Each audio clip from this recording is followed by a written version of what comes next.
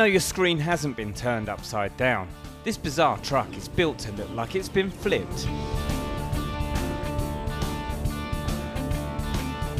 Mechanic Rick Sullivan spent 6 months building the unusual vehicle in his breakdown garage in Clinton, Illinois.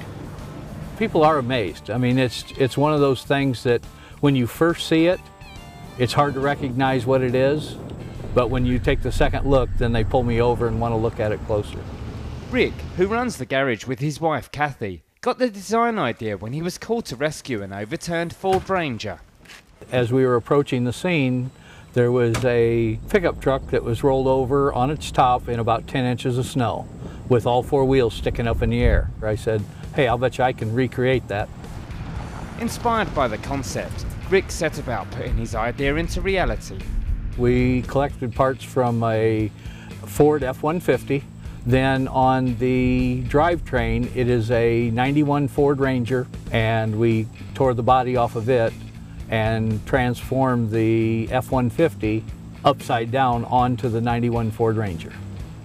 The truck cost me $6,000 to build, and it took me 6 months to complete.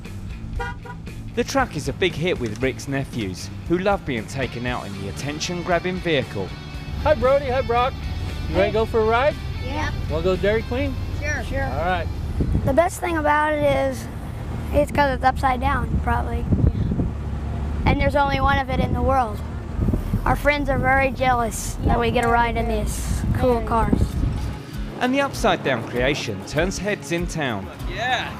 No, I thought it was a car had been tipped over. That's what it's supposed to represent, I think. What it looks like is somebody took the frame of a car and it put it on there, but your first reaction is that something's wrong.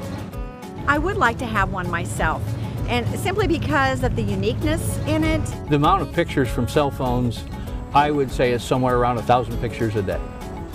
Luckily for Rick, his wife supports his crazy building projects, even if he keeps her in the dark about what he's building. When I brought home the upside-down truck, my wife had no idea. I was at work and he called and said, you need to come outside. So I went outside. It was amazing, the reaction and the people were stopping in the street, and it was a lot of fun. Yes, I would say Rick is car crazy, and his mind is always thinking about what the next project's going to be. The truck may have turned his world upside down, but Rick is already planning the next exciting build.